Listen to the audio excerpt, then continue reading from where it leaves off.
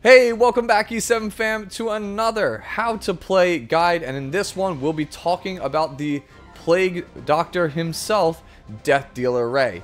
As with all of my how to play videos, I'll be going super in depth and covering almost everything you could want to know about the character, including things like stats, skills, some possible endgame equipment builds for you to try out, and of course, matchup knowledge for World Arena if that's your thing.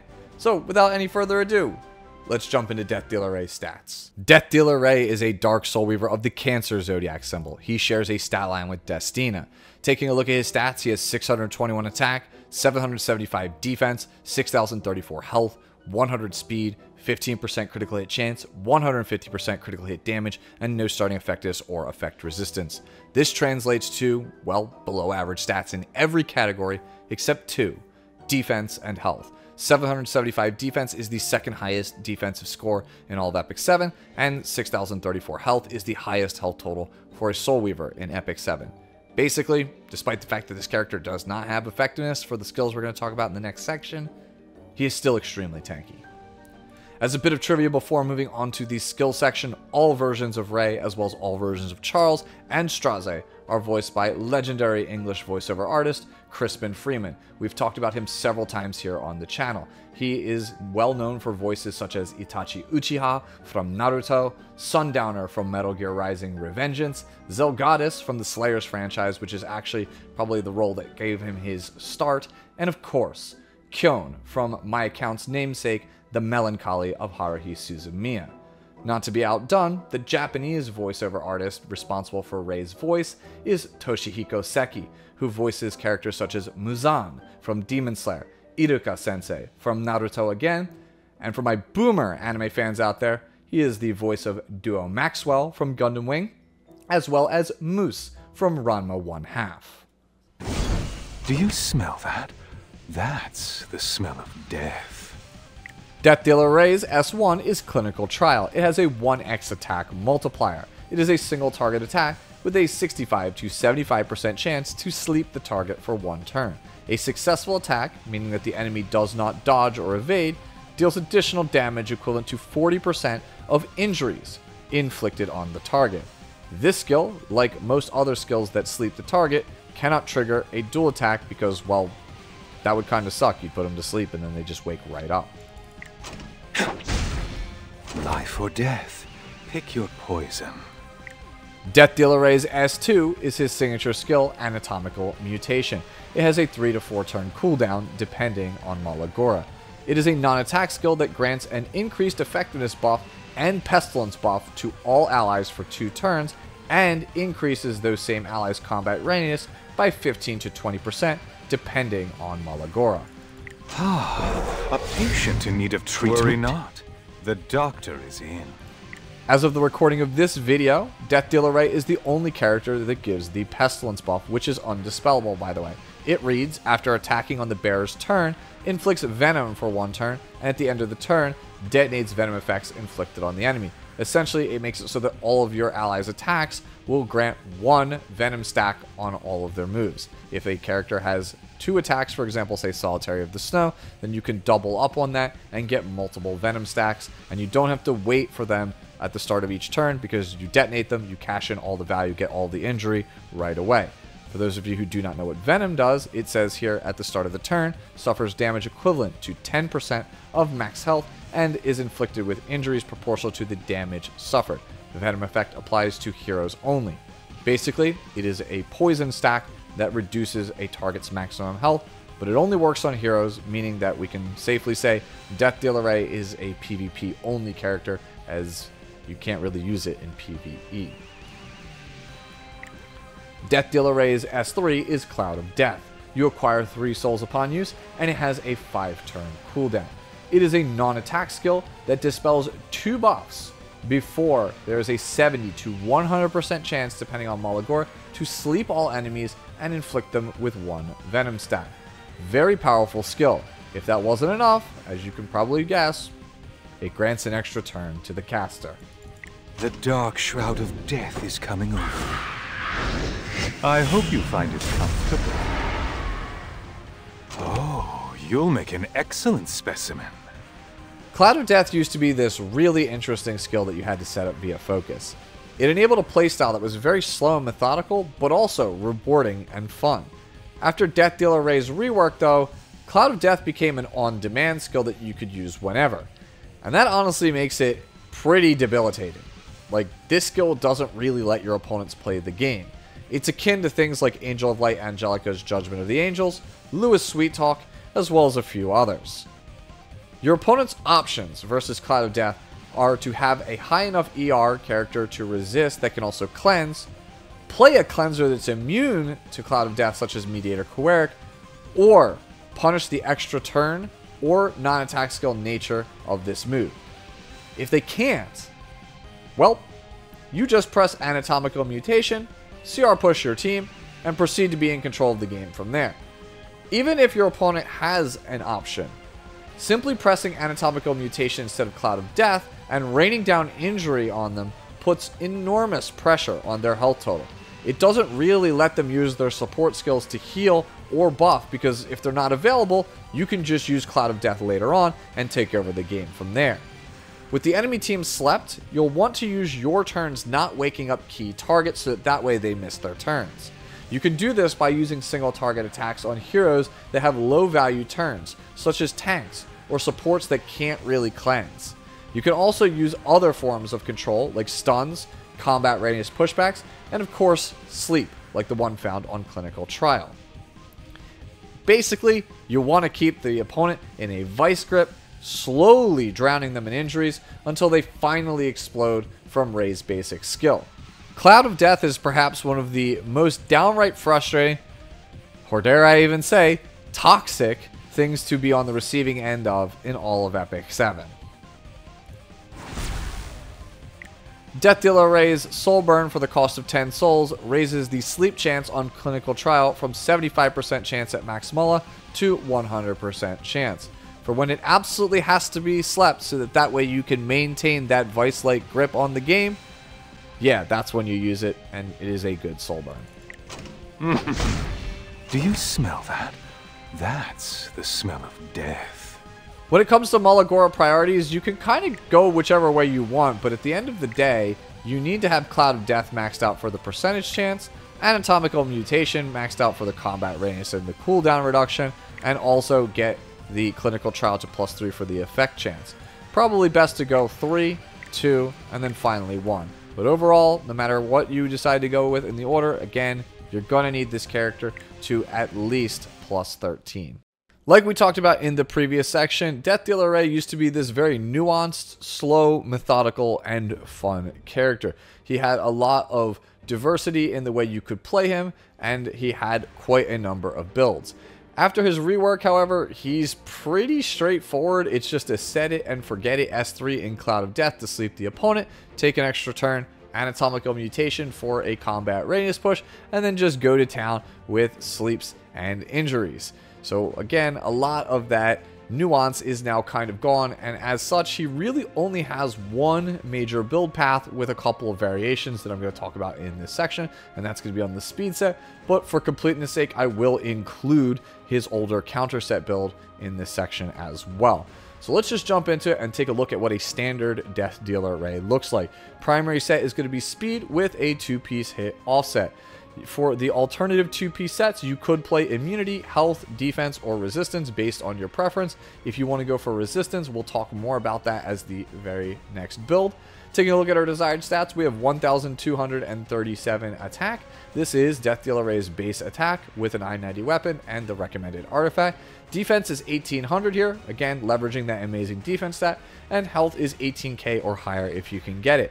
Looking at the speed stat, 230 is where you really want to be. Some Death Dealer Rays go up to 240 or even 250. If you want to go really fast, we'll talk more about some of the sacrifices you can make in the third variation.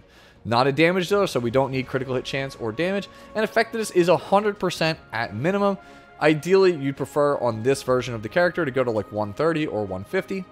And if you have really, really impressive gear, you could shoot for even 200 effectiveness, so that way you can reach Soul Weavers. Taking a look at our right side gear here, I am on a health percentage necklace, but you could also use a defense percentage necklace if that works out for you. Ring is defense percentage, and again, you could use health percentage here. It just, whatever makes the math work. So you either go health percentage necklace, defense ring, defense necklace, health ring. You could also go for an effectiveness ring if you so choose, if it has really good tank subs on it.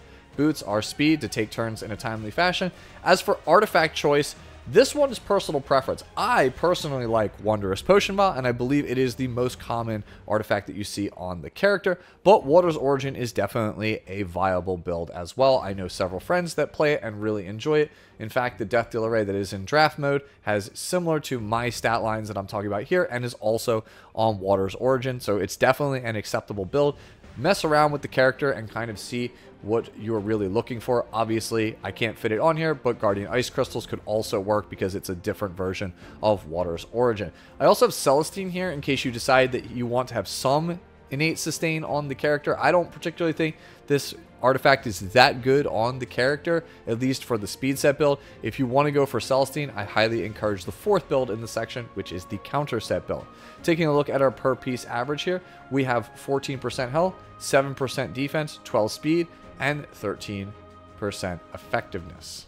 Let's talk about some variations from the standard build here. The first one I'm going to talk about is a hybrid build. This is going to be on a speed set with a resist 2-piece offset. This is essentially to have some form of effect resistance, so that way maybe you could potentially resist a provoke from Conqueror Lilius at the start of a fight, or maybe like a stun from Unbound Knight Arwell. That's kind of the logic here. There is a similar version to the standard build that goes all in on effect resistance with no effectiveness. I have seen that, but I don't personally recommend it. It's essentially the standard build, but instead of having effectiveness on the character, you maybe only play like 35 to 50 effectiveness and go for like 150 plus ER. I think this one's a little bit better here. The one I'm going to talk about, this hybrid build, where it's like half effectiveness, half effect resistance. As always, the alternates here are going to be immunity, health, defense, or hit. But this hybrid build, I have seen some success with it.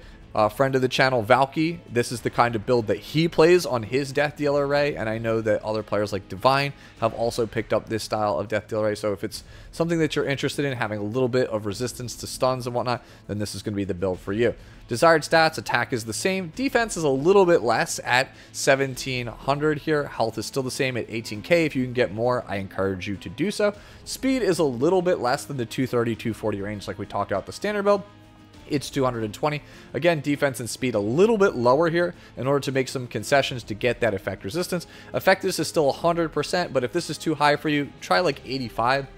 I think having like an 85 effectiveness split with 100 ER, or like an 85-85 split, is probably the floor for this, and it can work depending on what level of play you are actually at.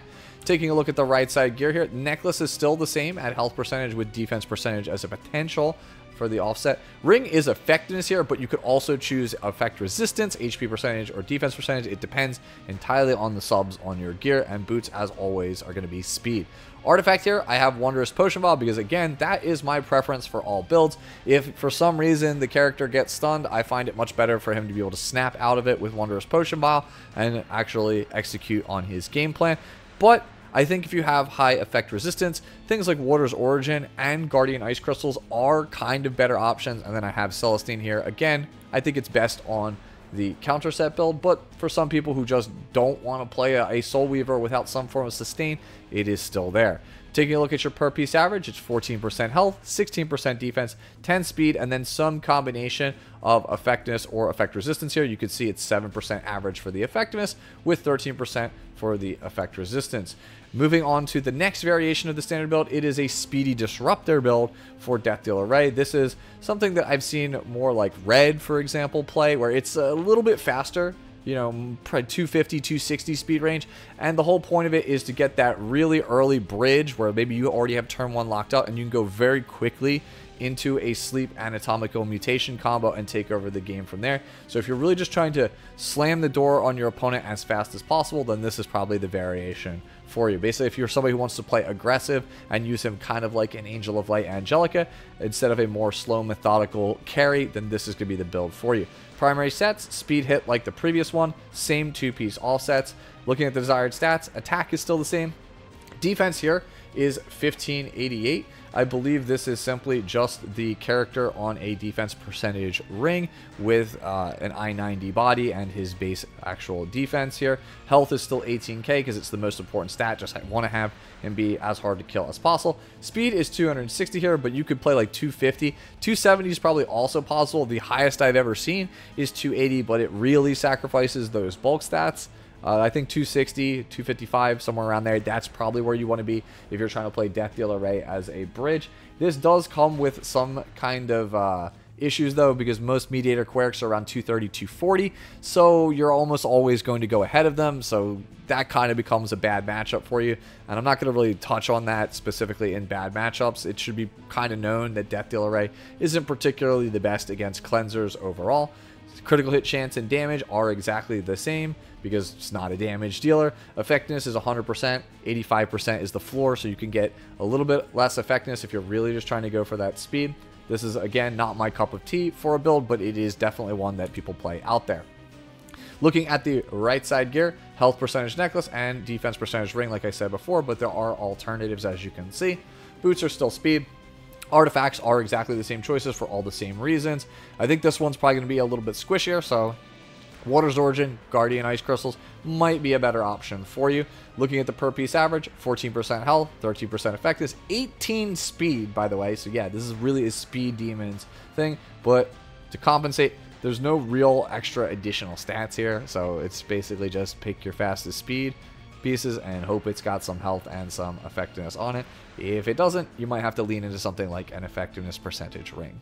The final build I want to talk about in this video is an outdated one, but it's still, in my opinion, a pretty good one, and that is the counter set build. This is what most people used to play on Death Dealer Ray before his rework because, well, he was a focus character and he needed all the help he could get in order to stack up his S3, Cloud of Death. Nowadays, after the rework, though, speed is kind of generally accepted to be quite a bit better, but who knows? As of the recording of this video, that's what it is, but maybe in a year from now, we're all back to counter set DDR, so why not include it for completeness sake? And again, it's not like it's bad. There are definitely some people who are playing it now, as of the recording of this video, that are pretty high up on the ladder around the Emperor level. For example, Mr. Fantasia himself, Azalea, who is an excellent E7 YouTuber, plays counter set on Death Dealer Ray. So I've definitely seen it. It's definitely still viable. It's not something that is all that bad, in my opinion. Taking a look at our primary sets, we're on a counter set with a 2-piece hit set. As for alternative 2-piece sets, the usual suspects do apply here, including immunity, health, defense, and of course resist. So if you want to go for like a hybrid variation of Death Dealer Ray on counter build, where you go for like 100 effectiveness, 100 ER, you are welcome to do so. Looking at our desired stats, attack is still the same.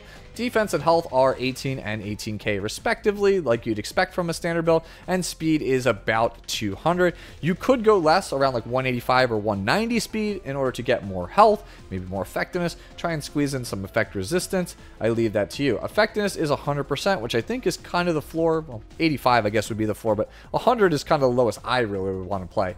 130 to 150 would be the higher end, unless you have really insane gear, in which case you can try to chase 200 in order to tag specific Soul Weavers, for example. And then effect resistance, I have 0% here, but if you decide to go for the 2-piece resist set, go for that hybrid, you are welcome to do so. Again, I'd recommend trying going for 100 and 100. I know that there are certain players out there like Elvmage who think that you should probably go either all in on effectiveness or really high on ER with very minimal effectiveness, but that's up to you. I leave it to you to decide what to do.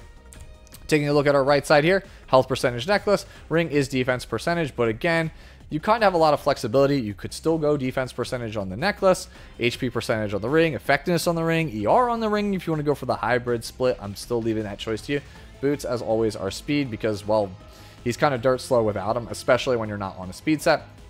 Artifact here is Celestine. I think this is the build that has the absolute best synergy with that artifact. Every time you get a counter, well then obviously, yes, we are going to get some healing, get some sustain, which makes the character that much more annoying. And people really aren't going to want to swing into you after anatomical mutation, well, because if you get a counter, then potentially that's a sleep, some venoms, a detonate. It's a lot of value. So if your opponent is trying to play a game plan where they're not trying to kill Death Dealer Ray in one hit with something like, say, maybe Save Your Auden, then I think counter is kind of advantage if it's kind of a mid-speed versus mid-speed or a slow team versus a slow team, which is why, again, I think it is still pretty good. Looking at the per piece average, 14% health, 7% defense, 11 speed, and then your choice of 13% effectiveness or ER depending on how you decide to split the stats. As always, let's round out this video with some matchup knowledge. If it's not obvious, Anatomical Mutation and Pestilence are core to Death Dealer Ray's gameplay, meaning he's really good with characters like Urban Shadow Shu and Sharoon that already have built-in injury into the kit. It just makes everything that much simpler for you to pick up kills with his S1 clinical trial. After that, you probably want to be pairing him with characters that have very high frequencies of AoE attacks. Since Pestilence provides venom on each target it hits, characters like Solitary of the Snow and Bellion are great options. Finally, the worst thing that could happen to your Death Dealer Ray is that he gets one shot from characters with really strong single target capabilities. So characters like Unbound Knight Arwell as well as Crimson Armin are also really good. Arwell gives you some degree of control with her stun, while Crimson Armin gives you not only immunity but the most amount of raw mitigation. Just like with teammates, good matchups is also a very similar story. You want to bring Death Dealer Ray into characters that Pestilence is really good against. So think of health scaling bruisers like Lethe and Apocalypse Ravi. That last one in particular is pretty important. Apocalypse Ravi used to be a mainstay of competitive Epic 7, but is almost seen nowhere nowadays, and that's largely because of how powerful characters like Death Dealer Ray are against the character. Tanks that have carry potential, such as Yulha and Last Rider Kraut, are also not particularly good against Death Dealer Ray for the same reason. If you hit them with a ton of injury, well, then things like Symphony of Agony and Mobile Weapon Siegfried don't really have that much of a game impact. Also, characters that get hosed by Cloud of Death and its ability to remove buffs as well as put characters to sleep is particularly potent against characters like Remnant Violet and Savior Auden. Remnant Violet gets his dodge buff stripped, which makes him incredibly easy to deal with, and Savior Auden being slept, well, you kind of have a 100% chance to hit her due to those mechanical changes that we had just a few months ago. Finally, let's talk about bad matchups. Moon Bunny Dominiel and Dragon King Sharoon are two pretty obvious answers. Cloud of Death is the main thing that makes Death Dealer Ray scary, but it does give you an extra turn, which allows Moon Bunny to get not only skill nullifiers, but immunity on her team, which is very strong. Dragon King Sharoon, also very strong against the character. She's pretty much designed to deal with the sleep on Cloud of Death. You also have characters like Eternal Wanderer Ludwig and Commander Pavel that I have here, and that's not because these specific characters counter it, but more that these are the hallmark characters of Cleave. Death Dealer Ray isn't exactly the fastest. Yes, we did have a somewhat fast bridge in the character build section, but the character in general is not blazing fast, and one of the best ways to deal with him, because he's very strong against slow methodical teams, is to just simply blow him out of the water with a Cleave composition. And again, Ludwig and Pavel are basically hallmarks of that.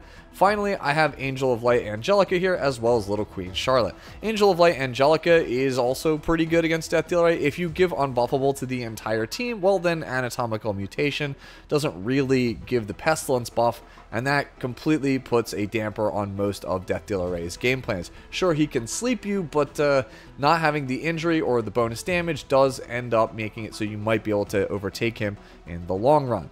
And then Little Queen Charlotte, while she is slow and can very easily be slept and picked apart by Death Dealer Ray, it's the looming threat of Will of Lemaire that it makes her so dangerous. The fact that it can one-shot Ray if you don't have mitigation is particularly really potent against him. This is also true of Savior Auden, who I highlighted in the good matchup section. That one can potentially also go south if the enemy team is well prepared for you with things like, say, Mediator Queric or another Cleanser. So that's why I wanted to highlight it. Also, Little Queen Charlotte, remember, immunity on Judgment, so she might not accumulate too many Venom stacks. And that's going to do it for how to play Death Dealer Ray. If I missed anything, let me know down in the comments below, and if you really enjoyed the video, please consider leaving it a like or subscribing to the channel. If you want to see more how to play videos in this same style, there should be a playlist on your screen now. And as always, enjoy the rest of your day, the rest of your week, and I'll catch you in the next one. Bye bye now.